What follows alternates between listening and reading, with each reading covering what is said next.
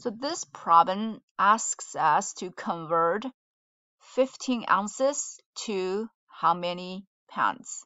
The number of pounds. And 1 pound is equal to 16 ounces. So if you know what operation you should do, whether it should be 50 divided by 16 or 16 divided by 50, or maybe it's 50 times 16. But if you know which operation it is, what you're supposed to do, and you can go ahead and do it. But if you don't know whether it's division or multiplication, or if it's which one divided by which one, you can use one of these two methods. So the first method is called using fractions or using ratios. I'm just going to call it fractions, or you can call it ratios. Now, you will start with whatever is given. So we're given 50 ounces. And you're going to turn this into a fraction by putting 1 underneath.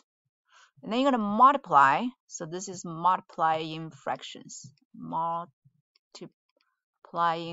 fractions. And we multiply another fraction. And the second fraction comes from this relationship between the pound and ounces. So first we determine the bottom, because we want to turn ounces to pounds, which means we have to get rid of ounces.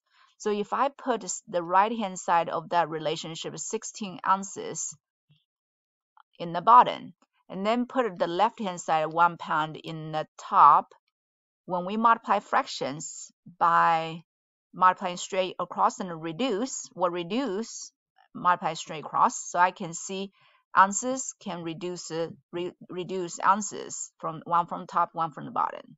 So that way, so that's why I put 16 ounces in the bottom, because the bottom ounces can cancel the top ounces. That way will leave us the pound we need. So now we can multiply straight across, which is 50 times 1, that's 50 pounds. And the bottom, 1 times 16, that's 16. And the ounces, the bottom ounces are canceled. And the top ounces are also canceled.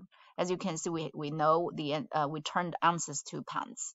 And 50 divided by 16, you can do long division, or you can just reduce it and by 2.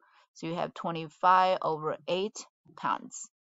If you don't like fractions, you can turn this into either mix the number.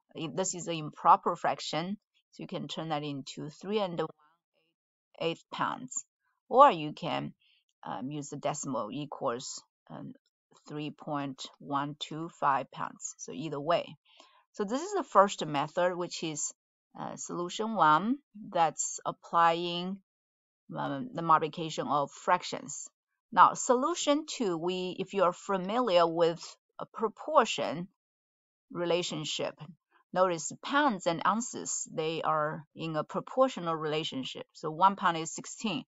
2 pounds you would multiply by 2, which gives you 32, and 3 pounds times 3, and so on.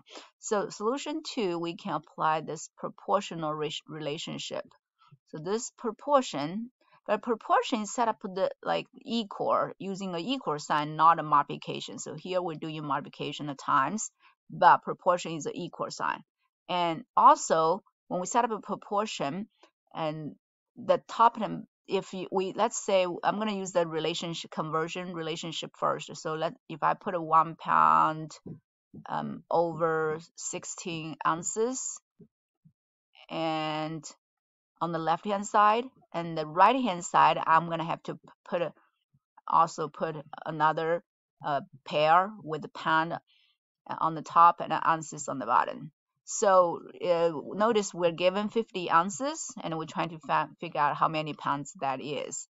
So when we set up a proportion, notice that you're going to have to line up ounces and ounces, and line up pounds and pounds, which is totally different from the first solution. You don't line them up. Actually, if it ounces on the top, you have to put your ounces on the bottom so they can cancel out, because we're doing multiplication. But here we're not doing multiplication. It's an equal sign. So once you set this up, again, you can use X for the question mark. So you have let me go ahead and I can go ahead and get rid of all the units. Just take the numbers, 1 over 16 and X over 50. And now we can use cross products are equal, and using this fact, and we have 1 times 50, which is 50, and 16 times x. So now we can see if we want to get x by itself, we divide both sides by 16. So now we have 50 divided by 16. Again, you will get the same answer, which is 3 1/8. So both methods work. If you understand the relationship well, you can see, without doing these two methods, you can see 50 divided by 16, and then you don't have to use any of these methods.